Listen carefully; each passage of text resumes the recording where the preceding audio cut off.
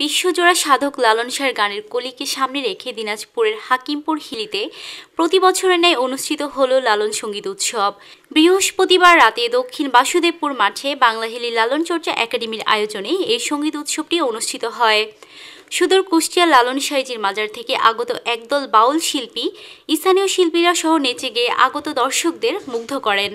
বাংলাহিলি লালন চর্চা একাডেমির সভাপতি লালন ফকির আনোয়ার হোসেনের সভাপতিত্বে অনুষ্ঠানে বক্তব্য রাখেন পৌর মেয়র জামিল হোসেন চলন্ত, বাংলাহিলি স্থলবন্দর আমদানি রপ্তানি গ্রুপের সভাপতি ও পৌর আওয়ামী লীগের সাধারণ সম্পাদক হারুনুর রশিদ হারুন, স্থানীয় ওয়ার্ড কমিশনার আব্দুর রহিম, মহিলা কমিশনার ফেরদৌসী খাতুন প্রমুখ।